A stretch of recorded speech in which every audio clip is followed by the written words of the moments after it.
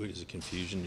You guys have switched things up. Is there an adjustment period to that? I mean, I don't want to blame that either. I think we've had plenty of time to, in camp to work on things, and we should all be on the same page, and didn't look like that tonight.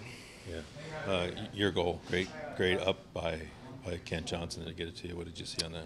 Yeah, no, we talked about that. That their D is going to pinch hard, and he did a good job getting that, flipping it over that D, and just come across on a 2-on-1, and managed to put it in. What's the level of desperation tomorrow now in St. Louis?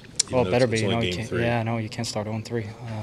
So we have high expectations in this room, and they're another really good team. Home opener for them, I believe. So better be ready to go here.